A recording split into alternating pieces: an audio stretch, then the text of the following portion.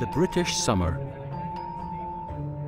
Not a time renowned for its soaring temperatures, yet many of us still find ourselves getting burned. We are all aware of the dangers of UV rays, yet the incidence of skin cancer would be so much higher were there not a group of guardians protecting our cells.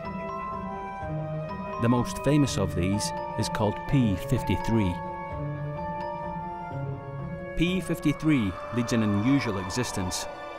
It is produced constantly, but so long as the cell is healthy, it is immediately tagged with a small molecule called ubiquitin.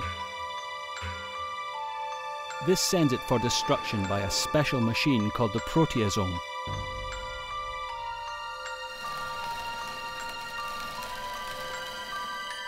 Your genes are made of DNA, which is kept within the cell nucleus. If UV rays penetrate the cell nucleus, they can damage and break the DNA. This could potentially transform the cell into a cancerous tumour. We avoid cancer because DNA damage activates a remarkable response to save the cell.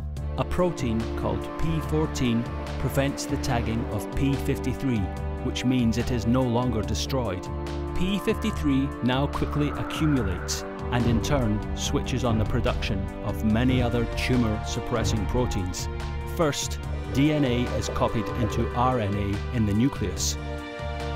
This messenger RNA moves outside the nucleus, where molecular machines called ribosomes use the code written into the RNA to construct the DNA repair proteins. These proteins travel back into the nucleus, where they locate the damaged DNA and repair it.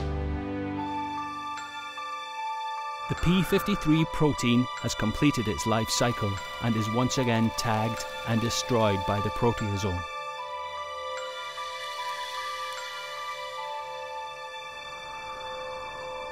Most of us will remain unaware of our close brush with danger.